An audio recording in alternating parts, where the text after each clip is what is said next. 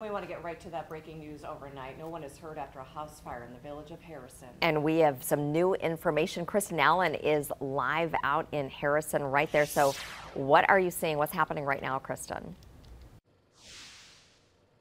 Well, you can see the home here behind me and what it looks like this morning. It is pretty charred. So if you take a look, you can see the home here behind me surrounded by some police tape here this morning. This fire started about 10 o'clock last night, and this home is under construction. So there wasn't anyone living in it at the time. There were no injuries. You can see there's construction supplies that I can see in the back and a dumpster out here. So firefighters say when they arrived last night that there was a lot of flames coming from the home, and they were spreading very rapidly as well. And firefighters say that this home was built using a particular kind of construction that posed a potential hazard for collapse. So firefighters did not go inside to attempt to put the fire out, but instead fought the fire from the outside. And as I'm standing here looking at it right now, I can see some smoldering happening inside of what's left of the frame and also coming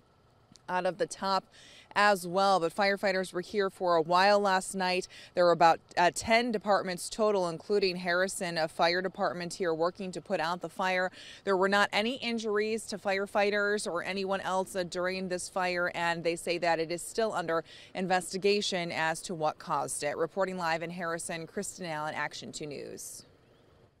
Okay, Kristen, and in First Alert Traffic, we want to show you exactly where this is going on. So it's just north of Highway 10, which is, of course, just north of Lake Winnebago. This is a residential neighborhood, Delta Drive, where the fire happened, and then you can see Edgewood and Highland Court kind of on the north side of that half circle there. That area was closed. It is now back open, so people in that neighborhood can get off to work and school pretty easily. We want to